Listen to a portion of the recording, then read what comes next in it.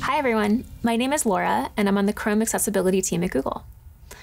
In this video, we'll dive into how to use the Select-to-Speak feature on your Chromebook. To provide a bit of background, we currently offer two different features for text-to-speech within your Chromebook accessibility settings.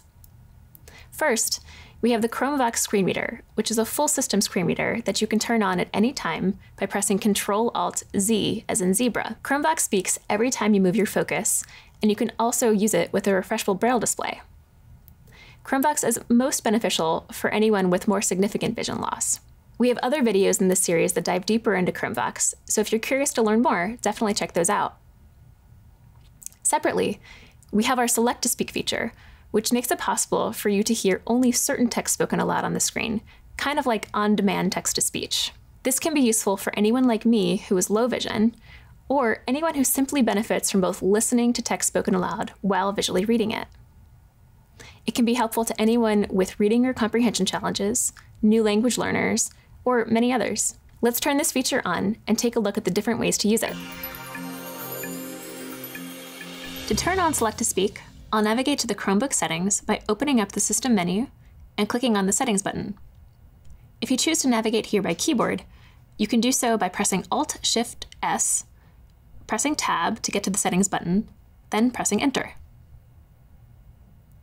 Next, I'll type Accessibility into the search field, then choose Manage Accessibility Features.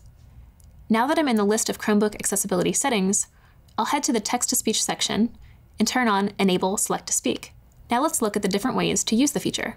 I'll head to Google's accessibility website, google.com/accessibility, to explore. The first way I can use Select-to-Speak is to hold down the search key and then use the touchpad or mouse to click and drag a box around the content that I want read aloud. For reference, I like to hold my thumb down on the touchpad and use my index finger to then drag a box. If I just want to read one line aloud, I can hold down search and then just click that line. Everyone should be able to access and enjoy the web. I can press Control to stop speech at any time. A second way to use this feature is to use the Select-to-Speak button that appears in the lower right of the screen when the feature is on. It looks like a little sound icon with audio waves. I can click or tap that button with my finger and then similarly use my touchpad to drag a box, or even use my finger to drag a box if I'm on a touchscreen Chromebook. Developers and publishers, information and resources to help you develop accessible products and apps. You can also use this button while Select-to-Speak is speaking to stop speech. The third way to use Select-to-Speak is to highlight specific text using my touchpad. Once it's highlighted, I can press Search plus S as in Select, and then only that text will be read aloud. Should be able to access. This can be useful if you want to select very precise text instead of a larger region. As I've been using this feature, you may have noticed that each word is highlighted as it's spoken aloud. This is something you can customize in Select-to-Speak settings. Let's take a look at that now. I'll head back to the general Chromebook accessibility settings, and under the toggle to turn this feature on, I can click Open Select-to-Speak Settings. Here, I can do a number of things. I can change the color of the word-by-word highlighting. For example, I can change it from pink to green. Or I can turn off the word highlighting if it's distracting. Here, I can also access my speech settings. Right now, I have my voice set to use the system text-to-speech voice. To personalize the voice, I can click Text-to-Speech Settings, and from there, I can customize the speech rate, pitch, and volume, and even hear a preview of my selected preferences.